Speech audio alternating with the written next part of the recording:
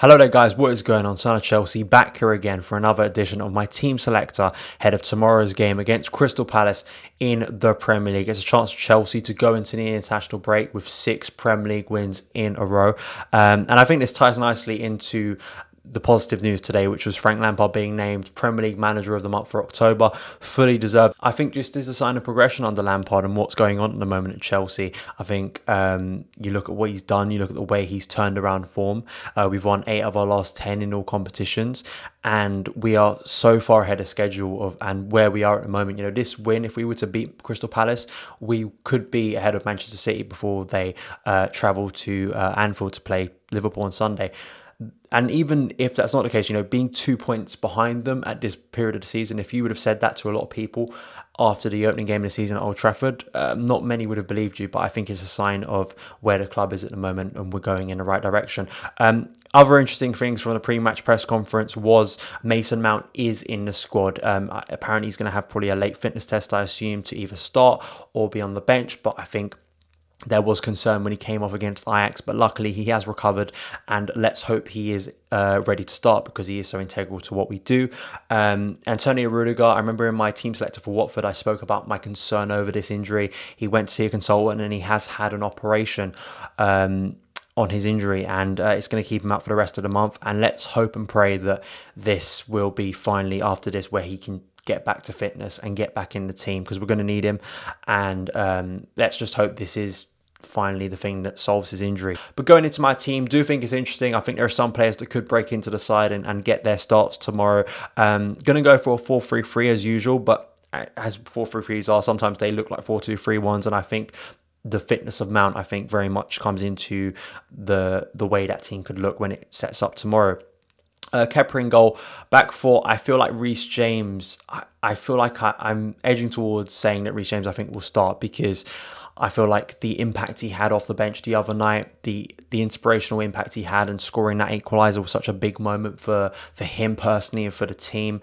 And I just think he offers us something on that side that we just don't really have from any other fullbacks. You know, Dave has done wonderfully well this season. I'm not discounting that.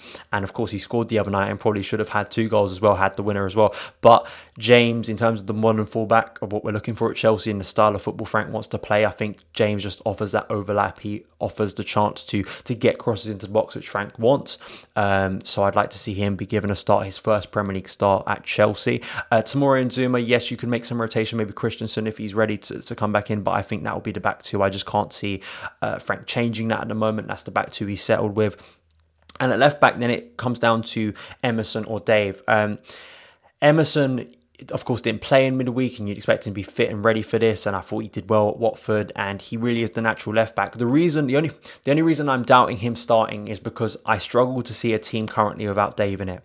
I think Frank, with Dave being the captain and not having Jorginho because of suspension, I think Frank just likes having him there as in his team, and the inspiration he gives and the experience he gives in that back 4 and moving the team forward. You saw the passion and you saw what he gave to the team on Tuesday against Ajax.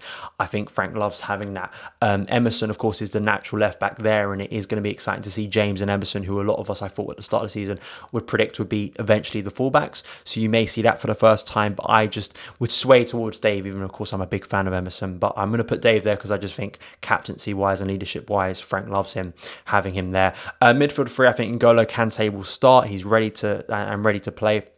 Mateo Kovacic could play in the Jorginho role, maybe be a little bit deeper with Kante more advanced. Kovacic, just natural start at the moment, as he continues to impress. And then it comes down to Mason Mount. If Mason Mount's fit, I think Mason Mount starting that midfield 3, but it could be Callum Hudson-ODOI comes in for Mount, and then really it gets into the front 3 really, because for me it'd be Willian, Tammy and Pulisic, and one of Willian, Pulisic and Callum could play in that central area and make it a 4-2-3-1. I think you could argue either Pulisic, probably Willian, I think would a natural to the shirt on a number on the back of his shirt there being number 10. I think he likes to drift naturally in the centre, but I think you could see a 4-2-3-1 there with Kovacic and Kante a little bit deeper. I would like to see Mason Mount, because I think that even though there has been some criticism over his performances recently, I think he just adds something just so extra to the team, and the way Frank wants to play the pressing system. Mount his energy, his persistence, his constant pressing, he just adds something. And look at the age of these players, man. I think some of the criticism, as I was talking about with Callum Hudson-ODOI a few weeks ago, I think he's overly critical. I think these players are going to have ups and downs, and you think of how well they've done already this season, they're way ahead of schedule, and I think that Mount is such a benefit to Frank Lampard's system.